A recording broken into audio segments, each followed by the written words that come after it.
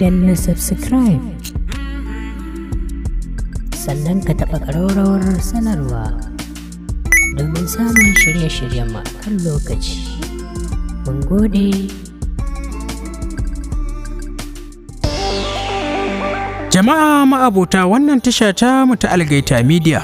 Muna sanar muku da reshenmu mai suna Arewa Magic Videos. A cikin tashar mu ta Arewa Magic Videos za ku samu sababbin shirye-shirye masu ƙayatarwa kamar yadda kuke samu a nan, wanda suka shafi littattafan Hausa da labaran Kannywood da sauran abubuwan nishaɗi. Ku yi subscribe ɗin Arewa Magic Videos, akwai link a ƙarƙashin bidiyon mu. Duk wanda yake buƙata ya subscribe, mun san ba za ku ba mu kunya ba. Mun gode. Jama'a Assalamu alaikum, sunana Saminu Suleiman wanda ake kira da Saminu Algaita. Yau ma dai ni ne zan ci gaba da kasancewa a tare da ku a cikin shirin namu, inda zan karanto muku littafi mai suna Taskar Arziki. Ku ci gaba da kasancewa da Algaita Media. Idan ba ku manta ba, na tsaya ne inda nake ba ku labarin.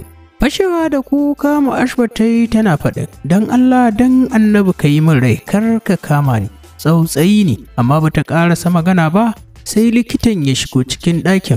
Inda likitan ya ci gaba da cewa to ku ba ta guri ta ɗan huta saboda ta samu ta dawo hayyacinta.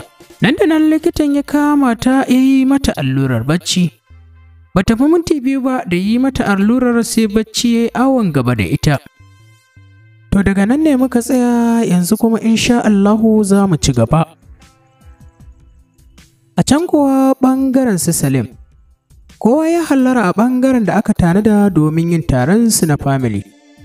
Kama daga ƙananan yara har ya zuwa manya. Bayan wani jawabi mai tsayi da Alhaji Mad ya yi, bayan ya kammala jawabin ne, a ƙarshen jawabin nasa yake cewa, kamar yadda kuka sani a tsarinmu na family da muke yi a wannan taro, mukan ba wa kowa dama tsakanin samari da 'yan mata domin su rubuto mana wanda suke so domin aure. Kamar yadda kuma kuka sani cewa mu a familinmu mun fi buƙatar mu aure junanmu domin bunƙasar danginmu. Don haka ne a yau ina mai farin cikin sanar muku da cewa mun samu damar karɓar takardu har ƙwaya 5. Waɗannan takardu dai sun haɗa da na 'yan mata guda 3, samari guda 2. Ina mai farin cikin samun waɗannan takardu a hannunmu. Don haka yanzu dai za mu buɗe kowace takarda domin mu ga abin da ta ƙunsa a cikinta. Daga nan ne sai Alhaji Madu ya buɗe envelope ɗin farko inda ya zaro takardar ya fara karantawa kamar haka. Takardar farko ta fito daga hannun Khalisat 'yar gidan Hajiya Talatu, a inda take sanar da mu cewa ta fito da mijin aure wato shine Mustapha. Sai kuma takarda ta 2 da kuma ta 3 inda su ma ya karanto su kamar yadda ya karanto sauran. Daga nan ne sai Alhaji Madu ya buɗe takarda ta 4 inda ya karanto ta kamar yadda ya karanto sauran, a inda yake cewa a cikin wannan takarda ta 4 ta fito ne daga hannun Najawa, a inda take cewa ita ma ta fito da mijin aure wato shine Salim. Nan take ko ina ya kaure da shewa. Bayan guri ya lafa tsit, shine Alhaji Madu ya ɗauki takarda ta 5 inda ya fara karantowa. Wannan takarda ta 5 dai bata samu damar ƙarasa karantawa a hannun Alhaji Madu ba, sakamakon ruɗanin da wannan takarda ta jefa shi a ciki. Daga nan ne sai Alhaji Madu ya kai dubansa ya zuwa gurin da Salim yake, wanda shi kuma tintini ya cika ya batse yana ta kumburi. A tunanin Salim shine lallai Najawa ta raina shi da har ma za ta fito da shi a matsayin mijin aure. Ba don komai ba sai dan bai ma san tana son shi ba, barantana ma har su zauna su tattauna su yanke shawarar fito da kansu a gaban family meeting a matsayin suna son junansu ba. Bayan wani ɗan lokaci sai wannan taro ya watse. Daga wannan lokaci bayan mutane sun tashi, al'umma suka ringa zuwa gurin Salim suna ta taya shi murnar cewa hakika zai yi aure. Wasu kuwa suna ta famar tsokanar shi, musamman ma irin su Mustapha. Shi ko Salim ya rasa me ma yake yi masa daɗi, domin kuwa abin da aka gabatar ba ƙudurinsa ba ne. Salim kawai Allah yake mutane su ragu ya samu Najawa ya tsiye ta. domin ya ji a kan me ma ta fito da shi a matsayin mijin aure, shi da ba soyayya suke ba, bai kuma san ma tana yi ba. Cikin wani ɗan ƙanƙanin lokaci Mustapha ya taho yana ta yi masa fara'a. Ko da zuwa gabansa sai ya tsaya yake ce masa, kai, amma fa Salim ban taɓa ganin mutum mai zurfin ciki irin ka ba. Wai kai dama kuna yin soyayya da Najawa amma shi ne baka taɓa gaya min ba? Cikin ɓacin rai Salim ya kalle shi yana cewa, amma fa kai ka ma raina min hankali. Ta ya zan yi soyayya da wannan yarinyar mara kamun kai? Daga nan Salim ya ɗora da cewa, wallahi babu wani mahaluki da ya isa ya ƙaƙaba min ita, tunda ba na so. Ai ko mata sun ƙare a duniya, ba zan taɓa auren Najawa ba. Salim ya kalli Mustapha, inda yake ce masa, kai, wallahi bari ma na gaya maka, ni fa ba ni da ma ra'ayin yin auren zumunci. A inda Mustapha ya ce masa, kaga, ni kawai shawarar da zan baka, ka amince kawai ka aure ta. Nan da nan Salim ya ja wani dogon tsaki, ya ce masa, ba ka da aikin yi, inda Salim ya kama hanya ya wuce tafiya bar shi a tsaye a gurin. Juyawar Salim ke da wuya, yana cikin tafiya sai ya ji kiran abbansu yana ce masa, maza ka zo ɓangare na ina son ganinka, dama kai muke jira. Haka kawai sai Salim ya ji ƙirjinsa ya buga. Bin bayan mahaifinsa ya yi suka wuce ya zuwa falonsa. Ko da shigar su falon abin da ya ɗaure masa kai shine ganin Hajiya ƙarama babar Najawa da kuma Hajiya Amina babar Salimat. A gefe kuma Najawa ce a zaune da kuma Salimat ga kuma mominsu a zaune a gurin.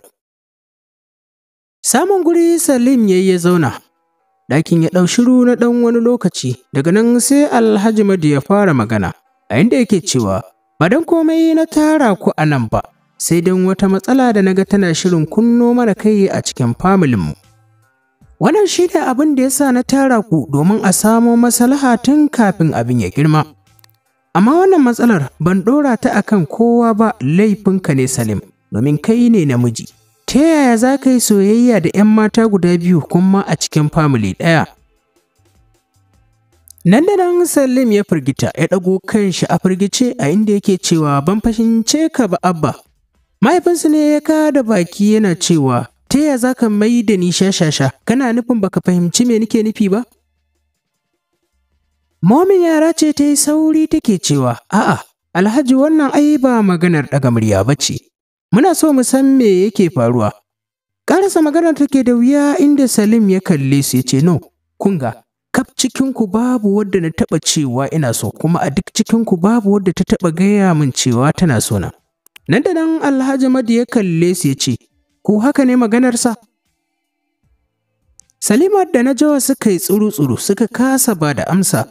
Cikin fusata Alhaji Madu ya daka musu tsawa. Yaya ina muku magana kun mayar da ni kamar wani sakare? Cikin razana da tsoro suka amsa masa a'a. Daga nan Alhaji Madu ya yi salati inda yake cewa amma yaran nan kun ma raina mutane. Hajiya ƙarama ta kalle shi ta ce to kai Salim tunda abin ya zama haka yanzu shawara ta rage gare ka. A cikinsu sai ka zaɓa Salimat ko Najawa. Nan da nan gumi ya fara karyo wa Salim a cikin fuskarsa domin shi dukkansu a cikinsu babu wadda ta yi daidai da ra'ayinsa. Shi a gurinsa dama-dama ma Salimat domin tana da natsuwa.